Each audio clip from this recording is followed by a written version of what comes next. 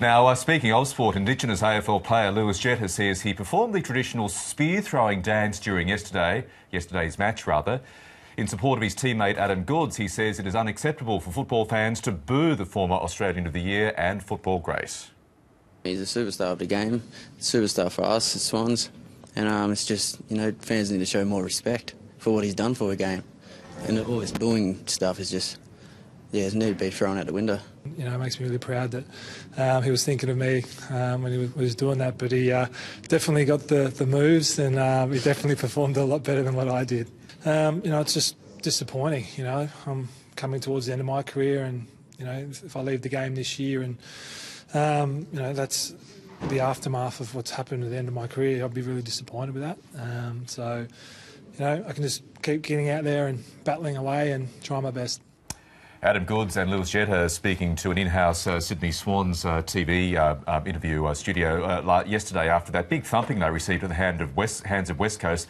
That wasn't the big issue. We can show you now some pictures of Jetta. He had just kicked a goal against West Coast and, as you'll see, performed the Indigenous war dance in the direction of some West Coast Eagles fans. Jetta was very angry at Adam Goods, his teammate. We just saw there being booed by West Coast fans, as Adam Goods is being booed now repeatedly, Francis, wherever he plays. And it seems to be the excuse from fans is that all other clubs do it, so we can do it too. And I just don't understand it. I think it's completely unnecessary. We're seeing Adam Goods performing the war dance against Carlton supporters back in the Indigenous round. Steve Pearce is back with us on the desk. Steve, yes, it really overshadowed, what was a really tough game for the Swans against West Coast yesterday, and put the issue certainly on Jetta's actions, but the fact that this chap, Adam Goods, and the reception he gets everywhere he plays. Yeah, he's not popular, is he? No. No. Look, I don't think there's anything wrong with booing people. I think that is part of sport. It depends why people are booing, and that's obviously a matter of conjecture, and no one can speak for 40,000 fans at Subiaco Oval and other places.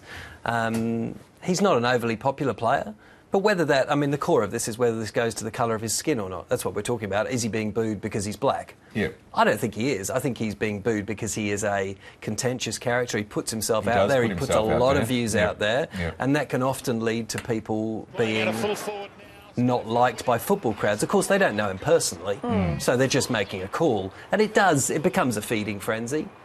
And of course, also on the weekend, we saw Paddy Ryder being booed by Essendon fans because he left the club last year. So as you say, there's a whole heap of reasons why people get booed. That does happen.